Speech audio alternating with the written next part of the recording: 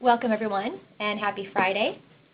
We're going to go ahead and get started. This is Kristen Eulenbrock from the U.S. Clivar Project Office. I'm glad that you all have tuned in today. This is the second half of a two-part series that we're running that is based on our latest edition of Variations, which is our quarterly newsletter. The Variations was called A Tale of Two Blobs and featured a set of articles from the scientific community. The first set focused on the North Pacific and the warm blob and sea surface temperature anomalies over the past few years. And the second set, which we're going to be hearing about today, is called The Cold Blob of the North Atlantic, which I'm sure many of you kind of heard about. We have three presenters, and I'm going to introduce those momentarily. And we'll go through just a little bit of the logistics, and then we'll introduce the speakers. So each speaker is going to speak for about 12 to 13 minutes. We'll have time for any brief sort of clarification questions right when they're done, maybe a minute or so of that.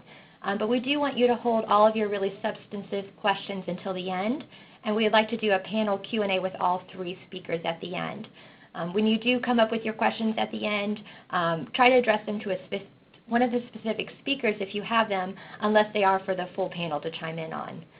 You'll have two ways to ask questions of the speakers. You can type them in your chat box, which I'll be monitoring, and we'll ask those out loud. You can also raise your hand when we get to the Q&A portion, and I can take you off mute. And I do ask that you please identify yourself so everyone who is tuned in can hear who's asking the question, and then you can have a little bit of dialogue with the panel there and any sort of back and forth that's needed. You can also type in any technical questions you have into the chat function if you're having any problems hearing anything or something goes down, and I'll try to keep my eye out and monitor those for you. Also, just so you know, we're recording these webinars, and we're going to post those on the U.S. Clivar website and YouTube channel, so you can always go back and listen to these. And if you didn't get a chance to see Tuesday's one on the warm blob, that one's up online as well, and you can go back and watch that. Everyone is on mute. You're going to remain on mute throughout this. That'll cut down on any sort of background noise. Okay, this should last about an hour, so we're going to go ahead and get started. I'd like to introduce our first three speakers, and then they'll go sequentially. First up is Simon Josie from the National Oceanography Center here in the UK, and he's going to go first. He's talking about A Tale of a Surprisingly Cold Blob in the North Atlantic. Following Simon, we're going to have Steve Yeager from NCAR out in Boulder. And following him will be Andreas Schmittner, who's at Oregon State University. And they'll kind of tell you, hopefully, as much as we know about this, and then whatever they don't get a chance to tell you, you'll have plenty of time to ask them questions about. Thanks for joining us today. I'm going to go ahead and let Simon kick us off. Simon, go ahead. Okay, thanks very much, Kristen. Well, hopefully you can all hear me okay. Sounds great.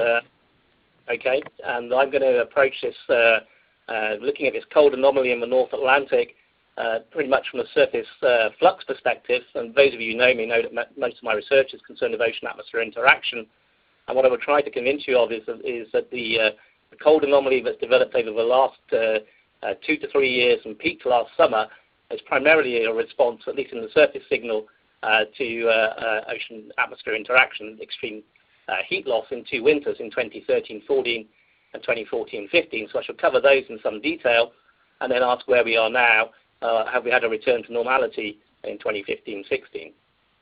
And I quickly acknowledge my co-authors at the bottom there.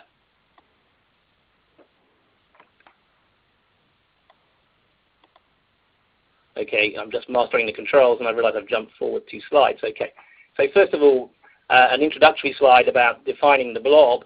It's become clear to me, anyway, that from recent conversations and talks I've given, that different people think of the blob in different ways. Some people are thinking in terms of a centennial scale warming hole. Some people are thinking of decadal cooling since about 2005-06. But the record-breaking temperatures, which have really caught attention, have actually developed in the last 2 to 3 years, and that's something that we've been working on. And much of this work is actually discussed in a paper under review at present with environmental research letters.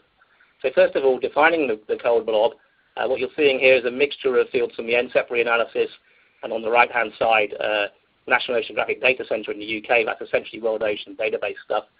And when we look at last summer, June, July, August, these are the record-breaking cold temperatures, and actually they should be stippled, but they're not on there. But much of that region has coldest temperatures over the last 50 or 60 years in that summer. And you can see that in the time series at the bottom, which is a box averaged sea surface temperature value, and we see in 2015 in the summer with the coldest value throughout that period in 60 years. Likewise, if we go over to the top 700 meters ocean heat content anomaly, just two different estimates of that in red and the blue there, we can see an increase, which is well known from 95, mid-90s through to about 2005, and then a decrease. So that decrease falls off a cliff edge at the end, and that occurs following the winter of 2013-14. We have a very sharp decrease in ocean heat content over that top 700 meters, and that's brought out more in the next slide, which shows, well, at the bottom right panel, which shows the boxed average temperature anomaly as a function of depth down to 2,000 meters, and we can see a reduction in temperatures over about a decadal period, but when we get to 2014, there's a massive expansion of this cold blob. So that's what I'm talking about today.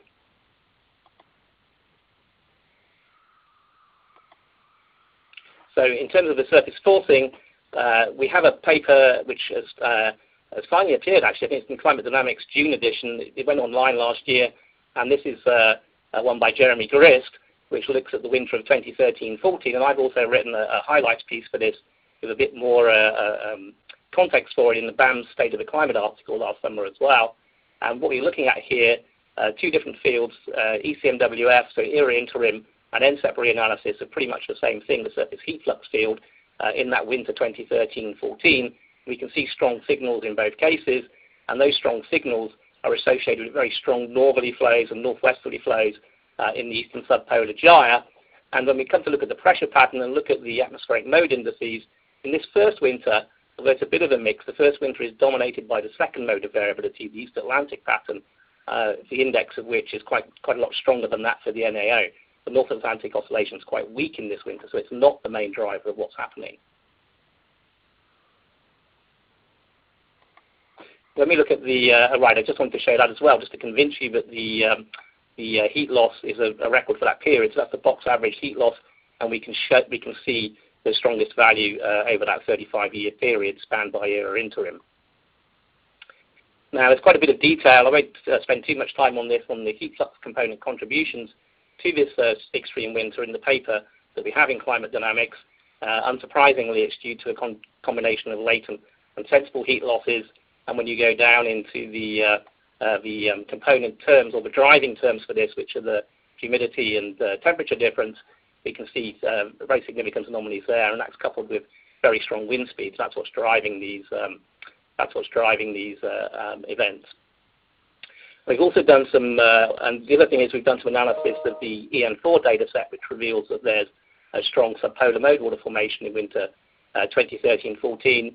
We've done some particle tracking, that's particularly done by my colleague Jeremy Grist, which shows evidence for a re-emergent signal in the following autumn. And we do see, when we track the SST signal through the year, the cold anomaly, which is produced by winter 2013-14, pretty much disappears through the summer. But when you come to October, and in particular November, we can see this very strong cold anomaly re-emerging in this eastern subpolar gyre region.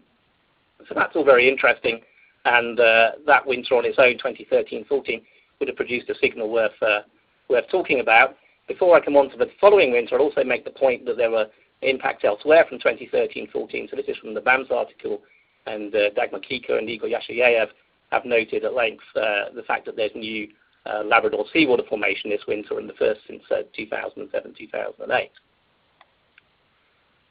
So what followed on from 2013-14 as an air sea flux person was very interesting. So these two winters were two of the most extreme in the past 40 years. And the second winter, 2014-15, was curious because the zone of strong heat loss is displaced to the north from the one in 2013-14. So we have the opportunity for a double whammy, and when the re-emergent SST signal comes up, that modifies the air-sea interaction in this region. That's why we're seeing a reduced heat loss there. But we have a very strong heat loss to the north, and that has the opportunity to expand its cold anomaly and produce a broader cold anomaly. And I just also make the point that what's happening in this winter in terms of the atmospheric circulation is a bit different to the preceding one.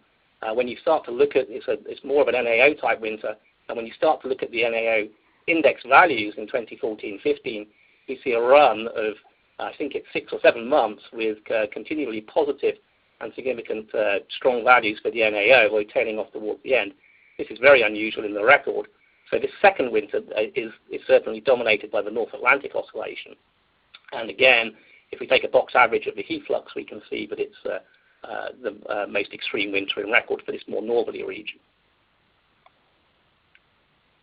Okay, so that's all interesting, but now let's come on to the blob. This is one of the pictures which came to everybody's attention last summer from NOAA, and we can see record coldest anomalies in the North Atlantic, and there was a lot of speculation at the time about whether this was due to a decline in the AMOC, potentially driven by freshwater or ice melt related terms.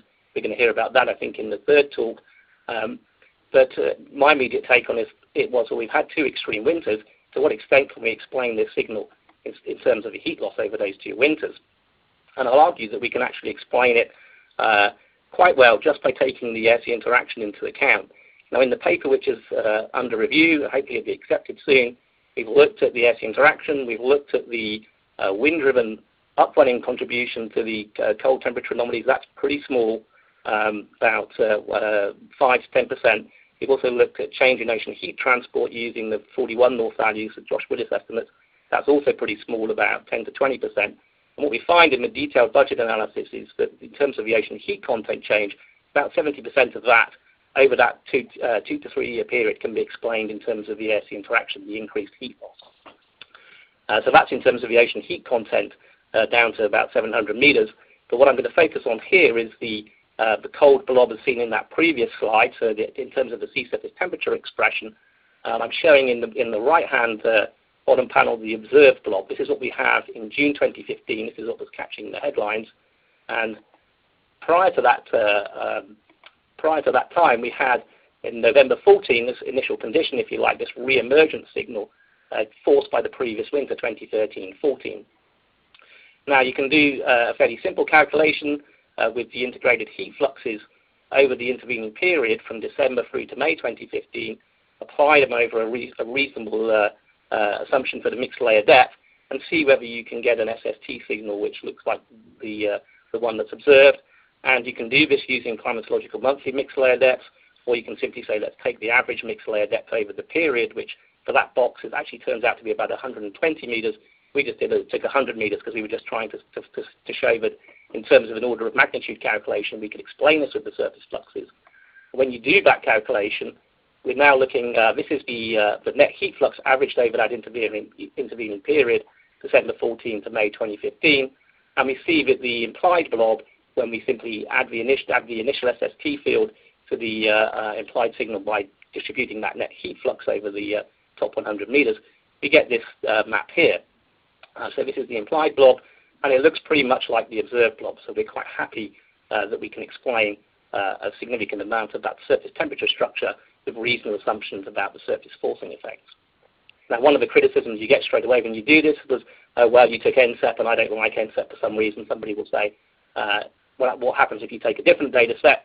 Well, if you take a different data set, you get pretty much the same result. So here we have an interim now and NCEP side by side. On the top, we have the observed SFTs from both data sets in November 14. They're different resolutions. And then we have the observed cold blob anomalies in June 15. And that's what you're seeing in that middle row. And then if you take separately the surface heat fluxes from NCEP and do the calculation I described previously, you get this result. And if you do the same thing with ECMWF fluxes, you get this result. So in each case, we're getting estimated SST anomalies which are close to the observed SST anomalies, both with ECMWF and with NCEP. So it explains anomalous winter heat loss can explain much of the surface cold signal with, independently of which reanalysis you choose. Where are we now? So I'm working towards the close here. I think I've got about 2 or 3 minutes left, or 4 minutes left, hopefully. And what I would say about 2015-16, this is work in progress, in fact. We see, compared to those previous 2 winters, fairly neutral conditions in terms of the air-sea exchange. This is the anomalous net air-sea exchange you're looking at in that bottom right panel. Not much is going on in the Atlantic. And if you look at the pressure patterns associated with that field, then they're relatively weak compared to the preceding 2 winters. So my personal expectation is that this cold anomaly will damp away through 2016. There are signs that this is happening. Okay, So I think I'm going to come to a penultimate slide. I should give credit here to my colleague, Aurélie Duché, who I think is listening. She had a version of this slide in a different talk I heard earlier this week, and I've modified it slightly, just trying to capture what's happened over this period. So starting in 2013, we had a winter of intense ocean heat loss, which was associated with the state of the East Atlantic pattern. Then that generated a cold surface anomaly, which was subducted and re-emerged primarily in November 2014. We then had a second extreme winter and extreme heat loss in the spring as well, primarily associated with NAO conditions, North Atlantic Oscillation dominated, and that resulted in this big blue blob anomaly in the summer of 2015. Subsequent to that, we've had a winter of normal heat loss, so where we are now is there's still a remnant of the blob there, but it's not as strong as it was at this time last year.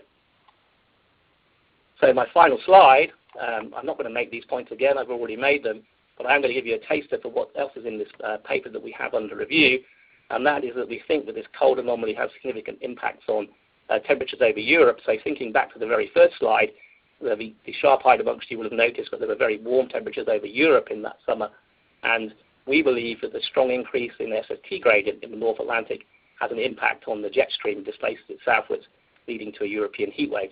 But that's another story for another talk, and I'll leave that to perhaps Aurélie in the future to tell you about that one. So I'll finish there. Thank you, Simon. Great job. Any real brief clarification questions for Simon before we move on to Steve? Like I mentioned earlier, and for those who've tuned in, we're going to do a larger Q&A with the panel after all three are done, but we do have time for a brief question. You can either type it in or raise your hand. Looks like we have one quick one from Rachel we'll take. How does 2015-16 look with depth? Does going back to normal, in quotes, mean going back to the 10-year trend of cooling? Okay, so I'm not quite sure I've got the question properly. So you're asking, what is the vertical distribution of the heat content anomaly in 2015-16 winter? I haven't done that calculation yet. What I've primarily been looking at is the integrated surface forcing over that time, and that I would say is close to normal, and the SST signal is weaker now than it was at the onset of than it was a year ago. So I can't really answer your question directly, unfortunately. Okay. Thanks, Simon, very much. And we'll come back to you with the rest of the panel at the end. And so now I'd like to invite Steve to go ahead and give us his presentation. Sure. I'm going to talk about this article, What Caused the Atlantic Cold Blob of 2015, that I wrote with my colleague Hu Kim here at NCAR, as well as John Robson from the University of Reading. And so this is a plot that Simon has already showed. It actually shows the percentiles for the full year of 2015, showing this record cold region in the far North Atlantic, surrounded by a much broader region of much cooler than average temperatures for that year. And the perspective we're bringing is more of a modeling perspective, and we're looking at plausible explanations at all different time scales for what might have driven this cold blob. So here are some hypotheses that we explore in the article. One answer might be that humans caused the cold blob of 2015 by emitting greenhouse gases, warming the planet and causing a long-term weakening of the large-scale Atlantic circulation. That would be a centennial time-scale explanation. Another would be that this is a manifestation of natural decadal variability, the so-called Atlantic multi-decadal variability, associated with slow variations in the strength of the large-scale Atlantic circulation. And finally, we consider the impact of weather along the lines of what Simon just talked about, that there are a series of anomalously strong winter forcings in this region that extracted heat from the ocean. It would be more of an annual timescale explanation for the cold blob. And what we more or less conclude is that all of the above were at work to explain the cold blob. It was a confluence of influences operating at all these different timescales, but in particular the decadal and annual forcings associated with the North Atlantic Oscillation are the proximate drivers of the cold blob in our view. So the first answer, the centennial scale cooling in the North Atlantic was made quite visible recently in this paper by Rahmstorf et al. In Nature's Climate Change that came out in early 2015, and certainly influenced some of the coverage of the cold blob in the media. So they argue in this paper that there is an exceptional 20th century slowdown in the Atlantic Ocean overturning circulation. And this plot here on the left shows the linear trend of observed surface temperature from 1901 to 2013, showing that in the North Atlantic there's actually been a cooling trend, which all other things being equal would be conducive to having record cold temperatures in modern times. And they associate this cooling trend with a slowdown in the AMOC. They come up with an index based on the difference between the subpolar gyre temperature shown in the upper right orange curve, and subtract that from the northern hemisphere average surface temperature, which shows a very pronounced warming signal. And that difference, they argue, is a good proxy for the strength of the overturning circulation. And so this observed warming hole in the subpolar North Atlantic may be due to a dramatic anthropogenic weakening of AMOC, which they associate with the melting of the Greenland ice sheet. And so what we did is looked at how this manifests in our 20th century ensemble simulations using the Community Earth System model. So the CESM Large Ensemble is a 35-member ensemble of historical coupled climate simulations from 1920 to 2015. And if you take the ensemble mean of those 35 members, you have a pretty good estimation of the externally forced response of the climate system, averaging out all of the internal variability in the climate system.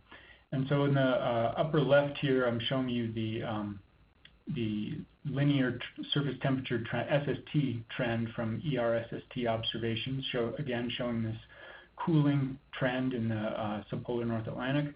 And on the in panel B is the ensemble mean from this coupled climate ensemble, and it shows a fairly good resemblance to observations, suggesting that much of this long-term trend can be associated with an externally forced response of the climate system.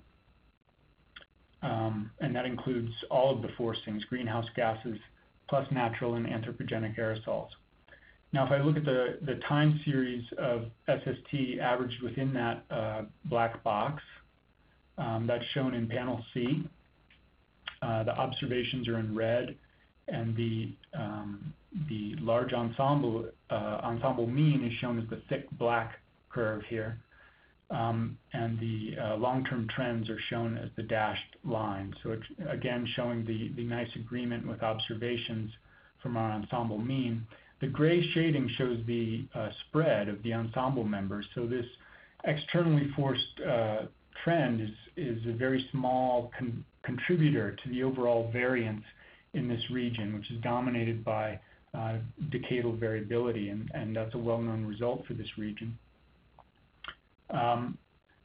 But it does suggest that there is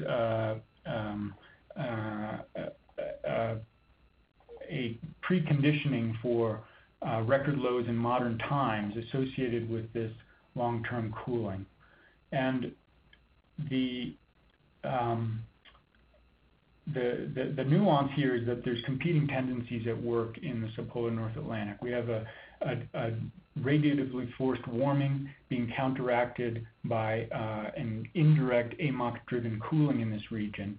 And so even though the long-term trend is quite modest, if you highlight those competing tendencies by looking at a warming hole index along the lines of Rahmstorf et al., so that's panel D now, looking at the difference of the subpolar North Atlantic SST minus the northern hemisphere average SST, you see this more pronounced signal, so a deepening of the warming hole, which in the CESM large ensemble does appear to be related to an externally forced decline in AMOC. That's shown in the green curve in panel D. And so the model simulations do appear to be supporting the hypothesis that there's a long-term decline in AMOC going on over the course of the 20th century that is deepening the warming hole and preconditioning the subpolar North Atlantic for record lows.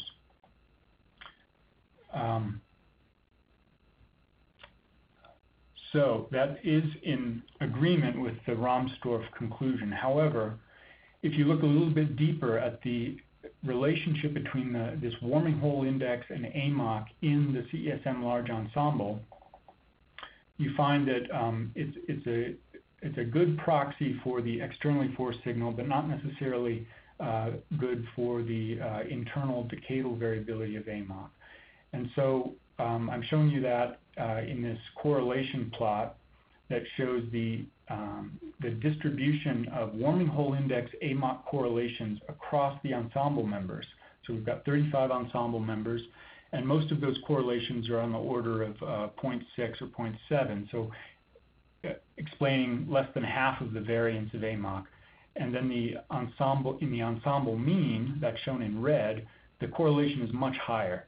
So it is true that the warming hole index is probably a good proxy for looking at long time scale externally forced variability in AMOC, but perhaps not such a good proxy for looking at the internal or decadal AMOC variations.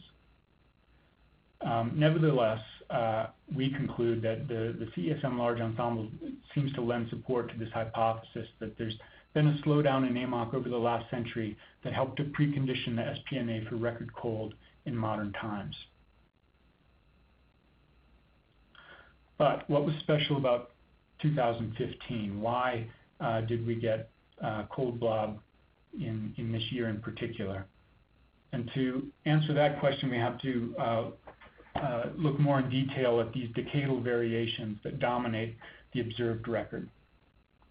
So looking again at this time series of subpolar North Atlantic SST, you can see that in observations, the variability is dominated by these multi-decadal swings with anomalously cold temperatures from the 70s to the early 90s, followed by this well-known rapid mid-90s warming, and now we appear to be heading back into a colder phase of the North Atlantic. And numerous studies have established a link between this decadal subpolar SST variability and ocean thermohaline circulation changes, driven to first order by cumulative winter NAO buoyancy forcing. And so if I take a look at the last 60 years or so of North Atlantic oscillation, what you see is this ramp up from the early 60s to the mid 90s, followed by this shift to more neutral conditions post 1996, and this is related to decadal variations in the rate of North Atlantic deep water formation. So if you look at the bottom panel, this is again showing winter NAO in blue, and the green curve is showing an observation-based estimate of the formation rate of North Atlantic deep water over a broad region in the North Atlantic. And so as the NAO increased to the early 90s, we see this decadal scale ramp up in the formation of North Atlantic deep water, followed by more quiescent formation in recent years. So there's this decadal variability associated with NAO that comes through this buoyancy forced change in formation rates, but there's also a faster time scale variability associated with NAO, associated with the heat fluxes along the lines of what Simon was just talking about. So in the middle panel here, I'm showing you the NAO along with a estimate of the turbulent heat flux over that subpolar North Atlantic box. And you can see that when NAO is large and positive, you tend to have more turbulent heat extraction from that region. And so we have both of these things going on, associated primarily with North Atlantic oscillation forcing. So if we consider how that forcing drives an ocean hindcast simulation, it gives us a way to estimate the heat budget of the subpolar North Atlantic. So now I'm looking at the blue curve in the top panel, which is the subpolar North Atlantic SST from a forced hindcast over the historical period, showing quite good agreement with the observed SST variability. And the heat budget of that region down to 300 meters is shown in the bottom panel. So this is from a forced ocean model simulation of the last 60 years. And what's apparent from this heat budget decomposition is that there's a lot of variability on all different time scales, but a very clear decadal change from anomalously low advective heat convergence into the subpolar North Atlantic in the 70s and 80s, and then a switch to strong oceanic heat convergence in the mid-90s. And that is largely what we think is driving this mid-90s warming in this region, that enhanced oceanic heat convergence shown by the blue line. Now, since about 2000, there's been a slow decline in that heat convergence into this region, and we think that's responsible for the decadal modulation of heat content in this region. And this we attribute to the post-1996 years of weak North Atlantic deepwater formation, slowing down the thermohaline circulation and causing this decadal scale decline in heat convergence into the region. What we also see from this heat budget is if you look right at the more recent years, there's this precipitous drop in heat content that Simon talked about in the winter of 2013-14. In our heat budget, that is due to both surface fluxes, but also a strong oceanic heat convergent component. So they're about equally important in this budget, and giving this unprecedented cooling tendency in 2013-2014. That's really what caused the subpolar North Atlantic to cool, and then subsequent cooling in 2015 was sufficient to push temperatures into record territory. So our argument is that we're seeing a confluence of slow and fast timescale responses to NAO. We've got a decadal modulation going on that's associated with the cumulative deepwater formation, and then we also have this fast timescale associated with surface heat fluxes and surface Ekman transport anomalies.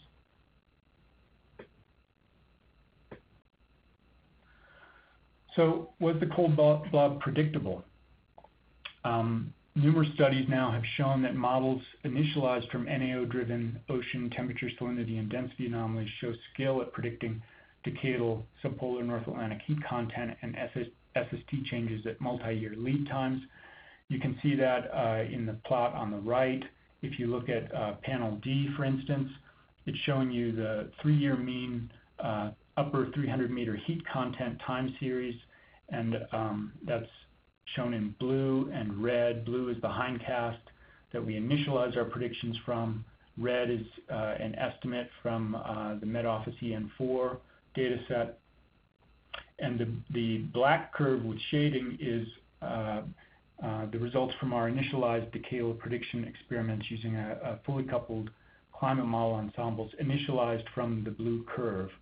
And what you can see is that even at lead years of 5 to 7, we're able to predict this mid-90s warming, and our predictions show this steady cooling into the future, again associated with the recent history of anemic North Atlantic deepwater formation. And so several recent studies have anticipated this cooling in the subpolar North Atlantic. This is based on the observed sharp decreases in Labrador seawater density associated with these weak and neutral NAO forcings from 1996 to 2011. And so several papers have come out looking at the potential impacts of that projected cooling.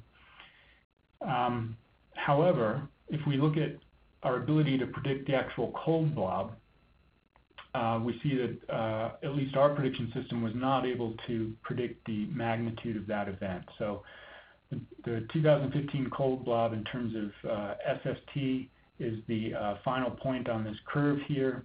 The blue and the red agree that it was near record for this regional average, but our predictions initialized from the previous November. So this point on the black curve here represents the ensemble mean of predictions initialized on November 1st, 2014.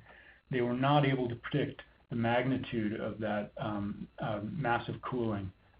Even though we have a 10-member ensemble here, none of the ensemble members predicted the magnitude of that cooling.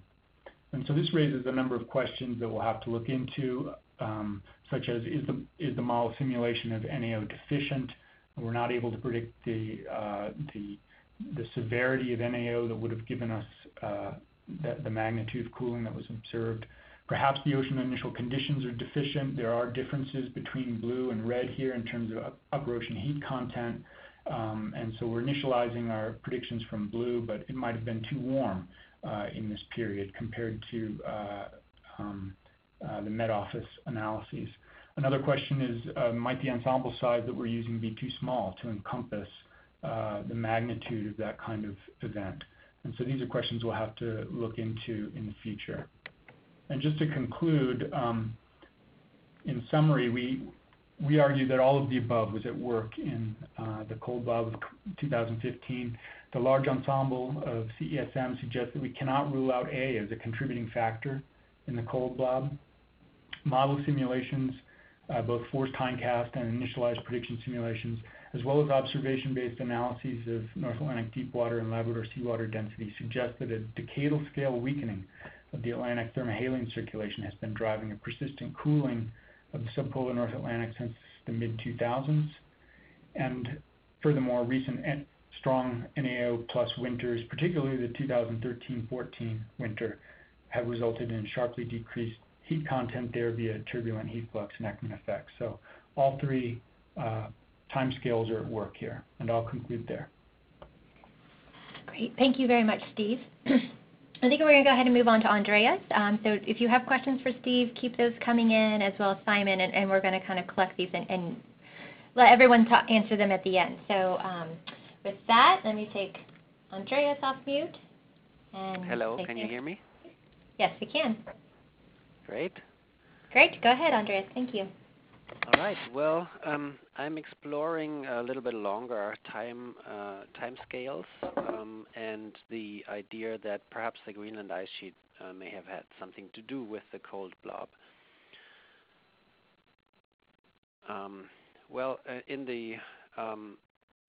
In the variations piece, I take a little bit of a historic perspective and look at this early work of Manabe and Stauffer, which has inspired a lot of my research on the AMOC. But before I go into this figure here from the original Manabe and Stauffer paper, here is again the Ramsdorff paper in the upper left that Steve has shown before, that shows the long-term linear temperature trend from the observations with this warming hole here in the North Atlantic. And so to the degree that the warming hole is associated or has something to do with the cold blob, the rest of the presentation will be concerned with the warming hole and not with the short time scale variability that we heard Simon talk about. You've also seen this figure. Steve has shown that as well from the Ramsdorff reconstruction, which implies something like a 2 Sverdrups or so reduction in the AMOC over the 20th century. And Rahmstorf implicate the Greenland of the melting of the Greenland ice sheet as a possible contribution to that AMOC slowdown. So I think we may have something to say about that possibility. But let me come back to the original Manabe and Stauffer paper, which is shown down here, this black and white paper, where they show sea surface temperatures from a 4-time CO2 run at 130 to 50 years after they started an exponential increase in atmospheric CO2. And what do they see in the North Atlantic? A region of relatively weak warming compared to the surrounding areas that warm more. So they have already identified the warming hole. It is really nothing new.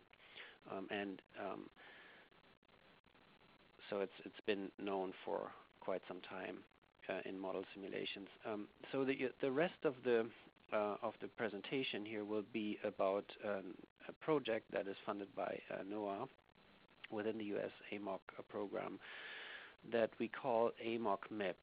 And the goals of that project is to estimate effects of the Greenland ice sheet melting on the AMOC, which currently is not included in the IPCC model projections. So the concern was, that the IPCC models underestimate potentially the AMOC reduction in future projections because they do not include meltwater fluxes from Greenland, and that's what we were trying to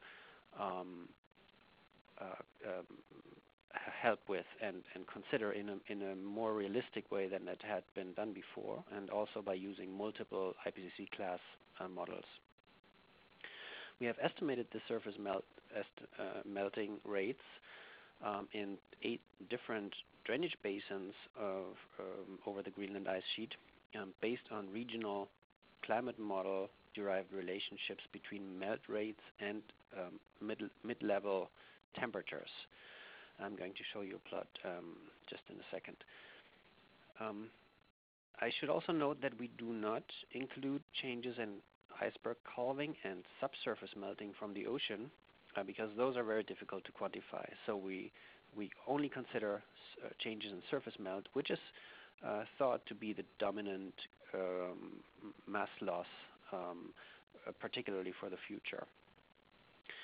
7 modeling groups have performed experiments with and without Greenland melting, and in order to explore the uncertainty more fully, we also use an emulator, which is a box model that is calibrated with each of these 7 model GCM results. And we use that to produce probabilistic projections. So here are the 8 different drainage basins of the Greenland ice sheet for which we estimate the meltwater fluxes. The method is based on the work by Leonard et al., published here in 2015 GRL paper. And here you can just see the historical melt rates. The runoff are these bars here. Here's the scale. And then the circles are the calving rates. And as you go to the future projections, so this is the historical, if you go to the a low kind of mitigation scenario here, RCP 2.6, and then to a high emission business as usual scenario, RCP 8.5, you can see how the surface melt rates are projected to increase. The calving rates stay the same because we don't know how they will change yet.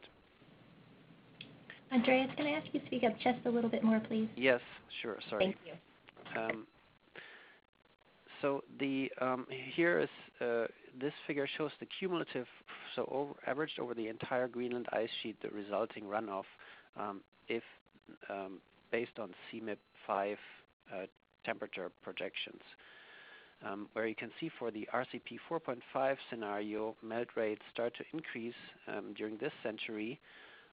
But they level off and then do not increase very much further until the year 2300, and by that time they reach something like 0.015 or so Sverdrup, so they stay mostly around below 0.02 Sverdrup, although there are smaller probabilities for somewhat larger fluxes, but all of them stay below 0.05 sphere drop.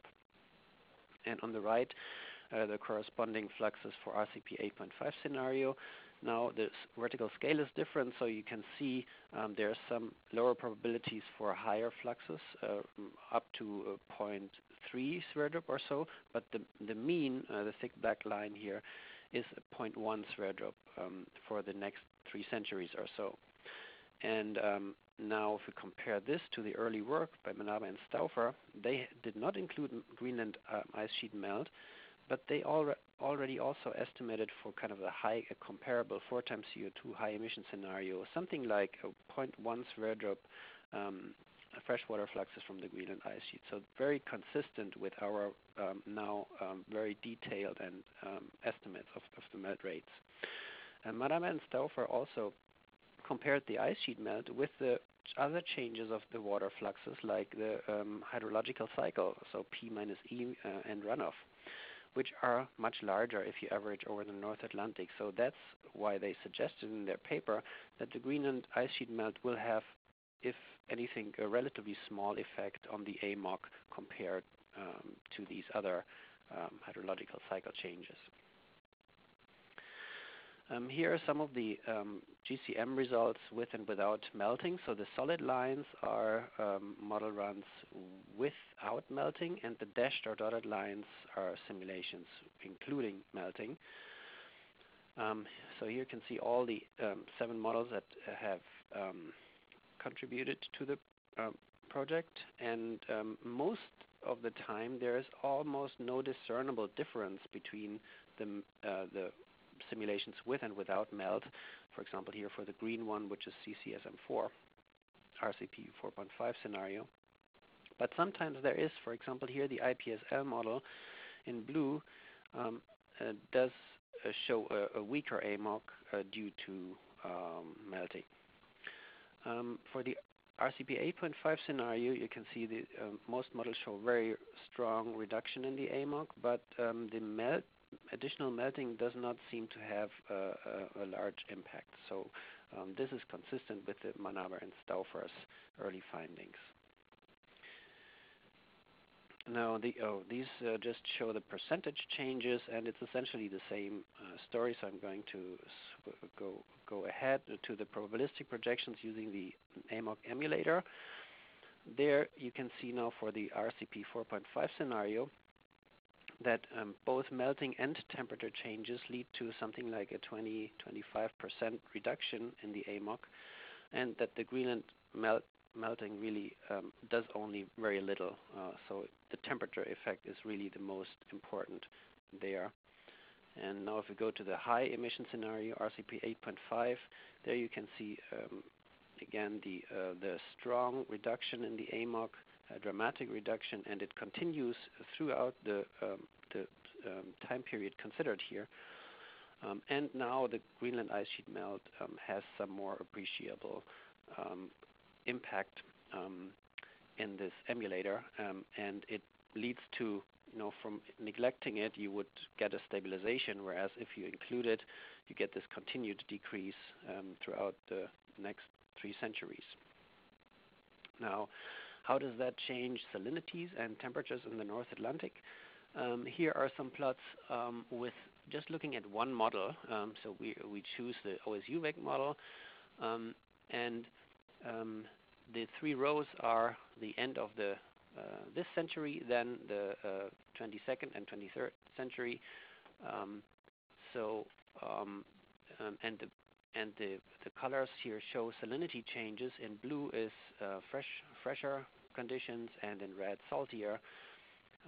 And here is in the top is the RCP 4.5 with Greenland ice sheet melt included, and then the RCP 8.5 in the second row. And then in these rows below, it shows just the effect of the Greenland melting alone by subtracting the Greenland ice sheet run from the ones without the Greenland ice sheet melting. And the scale here is also different for the lower panels. But what we can see is essentially a freshening here in the subpolar North Atlantic in the runs including ice melt, and this freshening is stronger. The longer we go into the future, and also for the higher emission scenarios, it gets more severe. So here, very large freshening at the end of the 23rd century in RCP 8.5. Now, if we look at the effect of the Greenland melting, compared with the changes in the total changes, it is relatively small. Also note that here the scale is just half of the scale above here. So here the main effect is some additional freshening in the Labrador Sea, and then here in later stages it expands further to the subpolar North Atlantic, but compared with the original one, it is relatively small changes, but they add to the freshening in the subpolar North Atlantic. And again, for the RCP 8.5, that is more severe, so there's more severe freshening there. Now the temperature distributions in this model.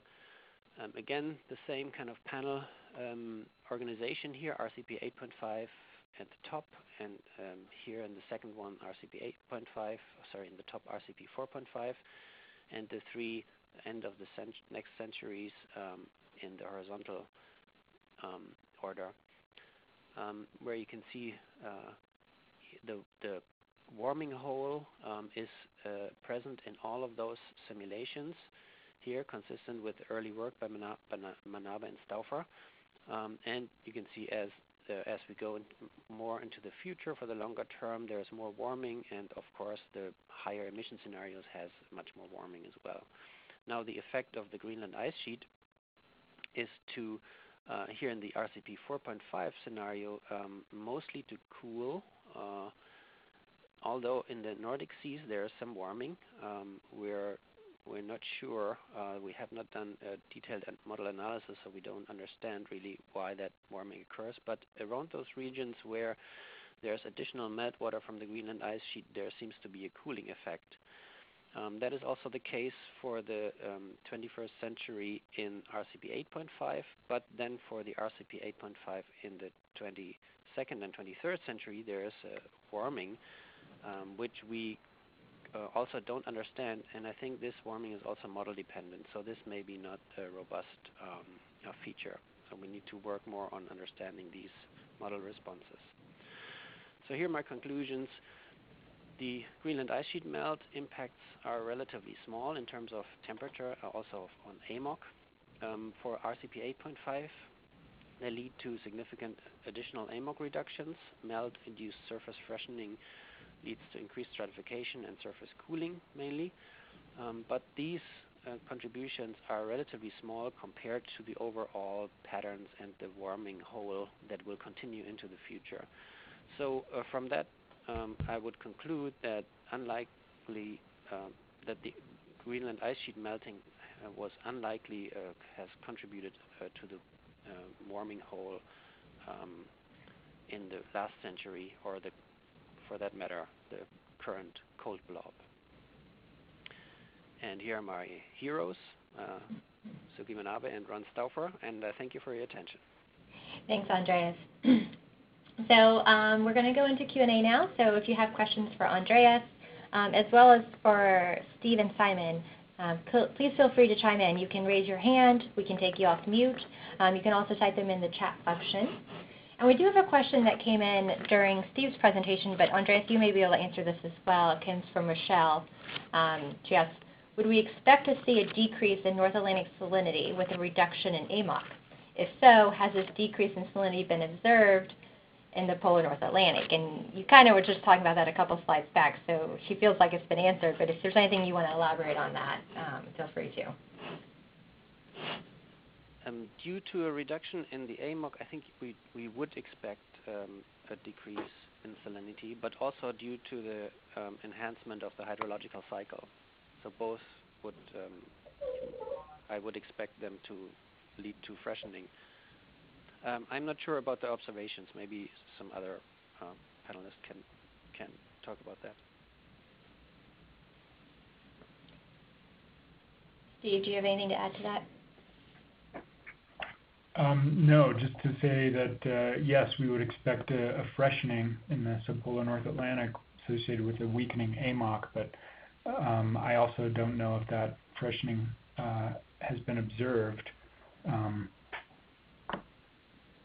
or if a solidification has been observed in the mid-90s. I presume it occurred.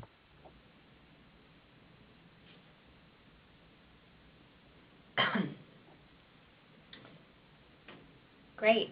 We do have another question that came in from Dylan. He said this is for anyone on the panel. It seems clear that the warm blob of the North Pacific and the cold blob of the North Atlantic are the result of different and possibly independent forcing mechanisms. Could it be merely coincidence, then, that they occurred nearly at the same time? Or is it possible they could be related in some currently unknown way?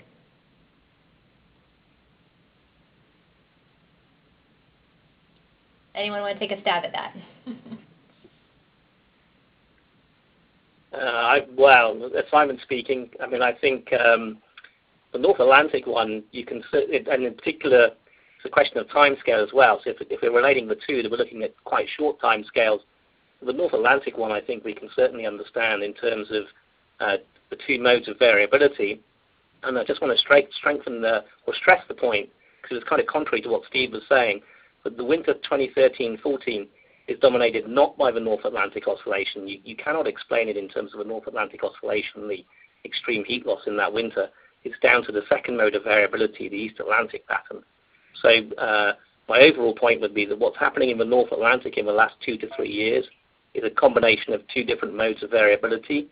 So I don't think that that's likely to be connected to what's happening in the North Pacific, at least not through the East Atlantic pattern component, which is quite localized.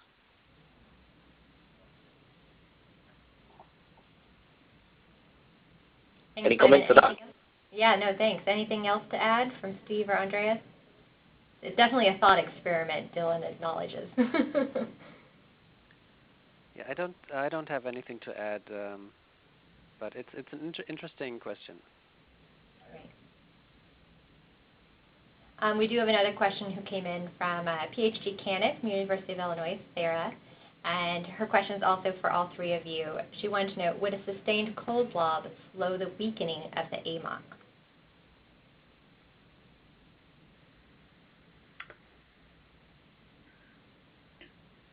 Well, I don't know about sustained cold blob, but I would mention that the last 2 to 3 years of strong NAO forcing, which have contributed to the cold blob, are also going to enhance the production of North Atlantic deep water, which, if it persists, would tend to spin the thermohaline circulation back up and eventually would warm the subpolar North Atlantic.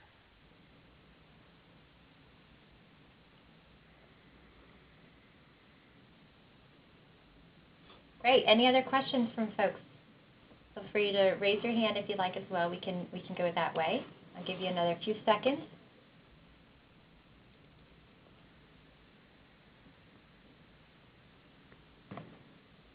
Okay, I think we'll wrap up here. If anyone does ever have questions that come in, you can always email me at the Clivar office, and we can forward those off to the speakers and get those answered.